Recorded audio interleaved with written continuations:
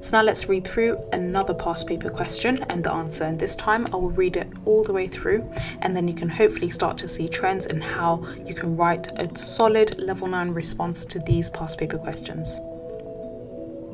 Read the following extract from Act 2, Scene 2, and then answer the question that follows. At this point in the play, Romeo has secretly returned to the Capulet orchard after the masked ball. Romeo: but soft, what light through yonder window breaks? It is the east and Juliet is the sun. Arise, fair sun, and kill the envious moon, who's already sick and pale with grief, that thou her maid art far more fair than she. Be not her maid, since she is envious. Her vestal livery is but sick and green, and none but fools do wear it. Cast it off. It is my lady, oh, it's my love. Oh, that she knew she were. She speaks, yet she says nothing. What of that? Her eyes discourses. I will not answer it. I am Tybalt. 'Tis not to me she speaks. Two of the fairest stars in all the heaven, having some business, do entreat her eyes to twinkle in the spheres till they return. What if her eyes were there, they in her head?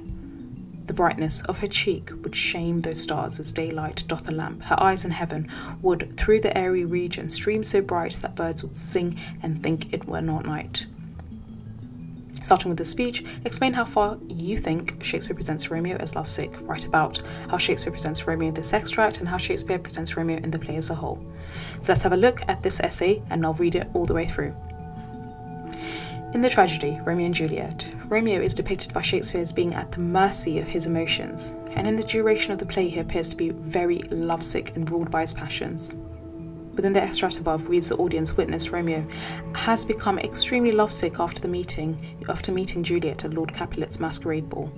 Moreover, elsewhere in the play we find that Romeo was initially melancholic and lovesick over his unrequited love for Rosaline, and he later became lovesick and heartbroken after leaving Juliet after he was banished from Verona. Shakespeare successfully depicts Romeo as lovesick, and his passionate persona will be examined in depth. Within the extract, Romeo has met Juliet, and soon after meeting her at the masquerade ball ended, he decided to scale the Capulet orchard wall and find Juliet's bedroom.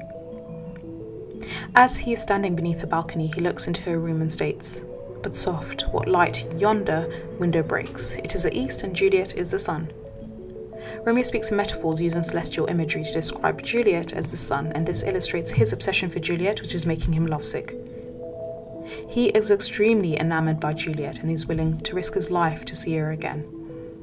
To be sure, in the play, we as the audience learn that Romeo is a Montague, and his family are sworn enemies of the Capulets, which is the family that Juliet belongs to. Romeo appears to be so infatuated by Juliet that he's willing to risk death if he's discovered in the Capulet orchard so that he can see Juliet. Therefore, Romeo is presented as being extremely lovesick, which leads him to risk his own life and well-being in order to be close to Juliet, despite only having met her hours before. As the extract progresses, Romeo catches sight of Juliet and exclaims, "It's my lady, oh, it's my love." This exclamatory sentence reveals Romeo is as extremely excited to see Juliet. He does not know her very well, yet he appears convinced that they are both destined to be together. Indeed, this is emphasized through the possessive pronoun my, which illustrates that he believes that Juliet is his rightful lover.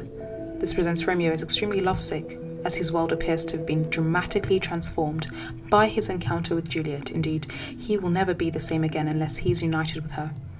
Romeo is presented as lovesick, as he is willing to forsake his family for Juliet despite not knowing her very well. Contextually, it seems that Romeo was very young. While Juliet was 13 years of age, it is probable that Romeo was only a few years older than her.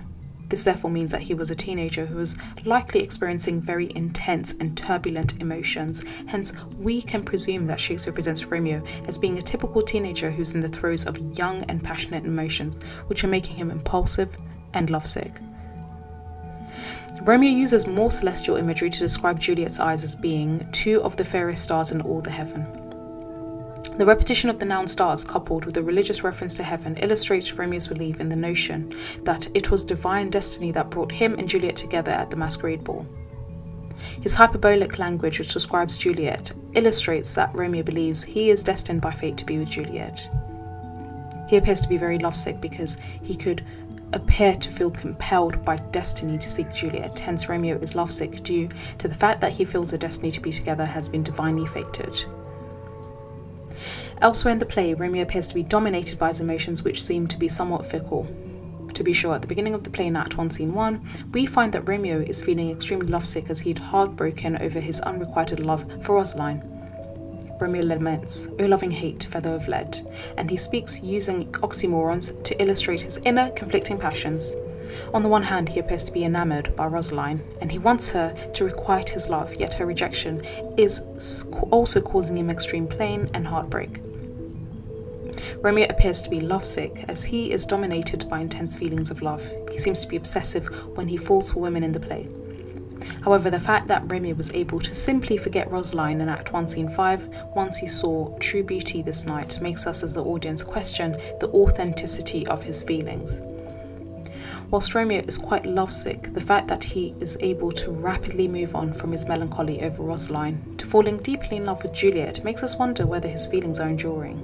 Therefore, while Romeo is presented as lovesick in the play, his rapid ability to recover from his sadness over Rosaline and fall quickly in love with Juliet illustrates his emotions can also easily be changeable. The love between Romeo and Juliet quickly escalates the day after the meet. Romeo seeks out Friar Lawrence in order to legitimize the love through marriage. Friar Lawrence appears skeptical at how quickly Romeo becomes lovesick as he asks, "Is Rosaline that thou didst love so dear, so soon forsaken?" This illustrates that perhaps Romeo's lovesickness reveals he's too easily given over to his emotions. Moreover, we begin to see Romeo's lovesick behaviour as highly impulsive and somewhat destructive. Friar Lawrence cautions him that these violent delights have violent ends, therefore love moderately. In other words, Friar Lawrence reveals that Romeo is easily blinded by love and intense feelings of infatuation. However, this can be extremely destructive.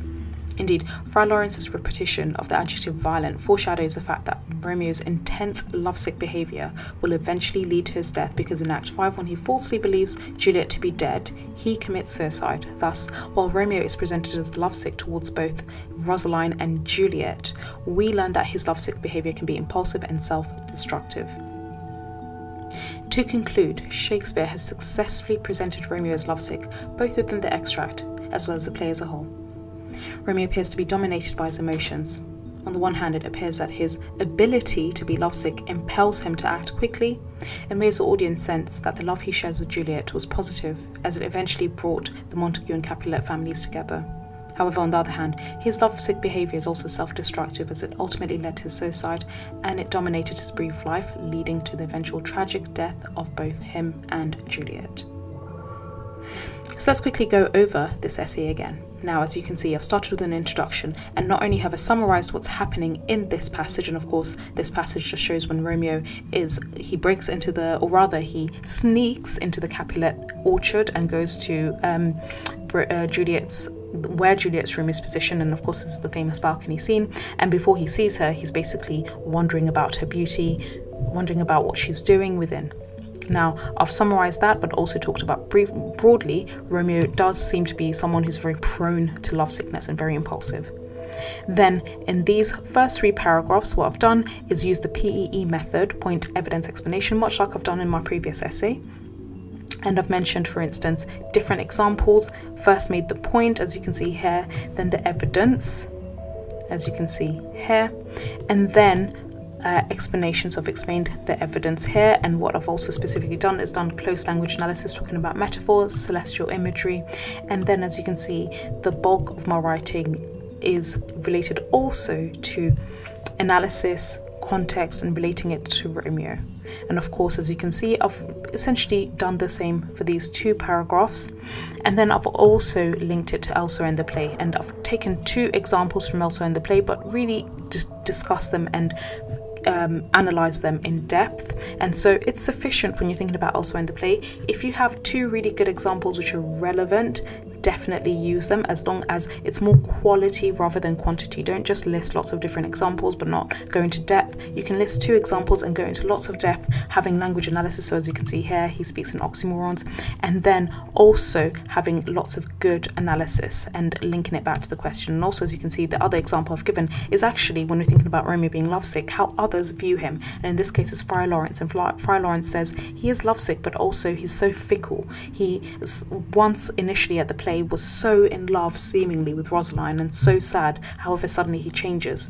So what this does is maybe also reveal a critical approach to Romeo's lovesick behaviour as maybe impulsive given his age. He's quite young, he's probably also likely a teenager, but also it shows that it can be very destructive, because also Friar Lawrence really cautions him to not be so destructive. And then I've ended with a conclusion summarising what I've written about, but also broadly talking about how his lovesick behaviour ultimately leads to his death, but actually the good outcome is that it brings the Capulet families and Montague families together. But of course the downside of this is the suicide. So I hope this helps in understanding how to write essays. As I mentioned, all of these resources are available for download, so do make sure you watch this video maybe once more, look at the other model answer examples as well, and try and apply this by practicing independently.